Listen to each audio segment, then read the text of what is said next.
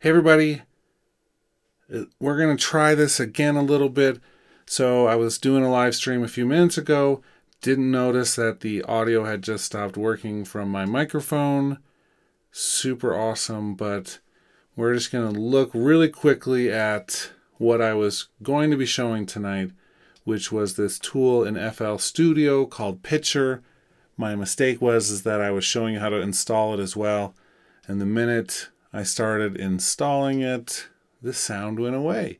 So I've got this little setup here right now, and what I have is FL Studio. This is the beta for the Mac, so it's they're calling it beta, but it's like early enough that it's really in many ways less than a beta.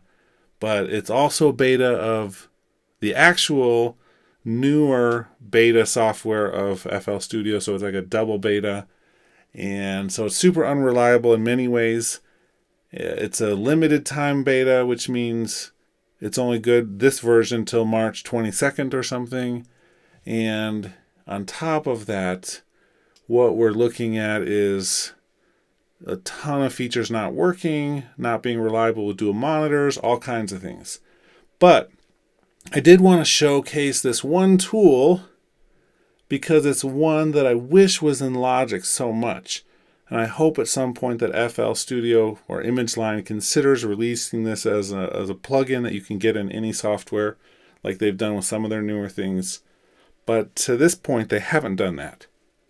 So what it does is it's like Auto-Tune in many ways, except with a lot more features for live control. So let me just walk through the setup of this real quick.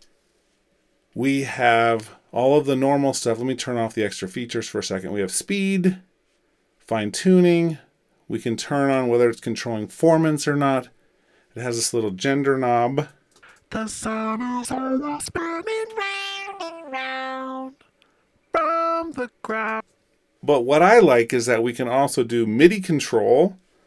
And the MIDI control in FL Studio relies on an actual MIDI out object over here in our channel rack. This is what it looks like. We set the port on this, and then it takes the MIDI from an external keyboard, sends it over this internal port 1, which then goes to port 1 on the Pitcher. And it means I can control which notes are being activated on Pitcher.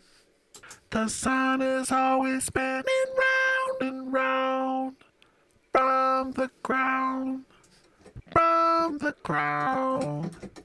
The sun is always spinning round and round. So it doesn't do the octave as well, but it definitely gets us into whatever key we're pushing on the MIDI keyboard. And if we turn on harmonize, we can actually do chords, and it will actually break out the input into multiple notes and shift them to the keys you're playing on your keyboard. Plus we can pan out the harmonies right here. The sun is always spinning round and round from the ground, from the ground. So it's pretty cool how it does that. It takes whatever the input is and will switch it to the keys you're playing on the MIDI keyboard. Now, if you're actually performing a song which makes sense with the keys, it's going to sound better than what I'm doing here, which is taking a pre-existing melody and just listening to it. The sun is always spinning round and round from the ground, from the ground. So you can hear that wasn't really the greatest harmony. But formants here, if we turn that off, the sun is always spinning round and round from the...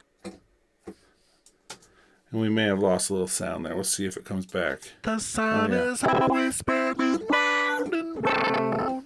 So that's doing more like a full pitch shift of everything to the notes. Whereas if we do this, it retains the formants, which gives you a slightly more natural sound than if you leave it off. The sun is always spinning round and round from the ground.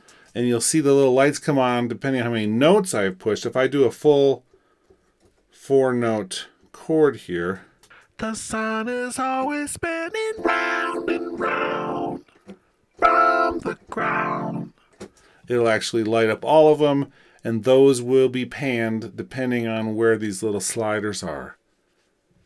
Okay, so one of the points of me doing this whole video was to talk about something I wish we had in Logic, and in fact, we can replicate this, but we end up having to duplicate all the tracks and then manually adjust the pitch for each of the harmonies that we want to do, and manually adjust the pan, and so it's not nearly as easy as what we have here with the MIDI control. So if we go into Logic, I was showing this a little bit. I duplicated this vocal line to a second one and then was adjusting the flex pitch manually. The sun is always spinning round and round. The sun is always spinning round and round. The sun is always spinning round and round. It actually ends up sounding better this way, but it's a lot more tedious and you can't actually do it live. And so while I really like the sound of it, I like having these harmonies which come from the same exact note. What I'm hoping eventually that we get is something that allows us to do it real time, MIDI control, and actually sounds even better than what Pitcher can offer. Okay, that's it for tonight. Just wanted to showcase this thing.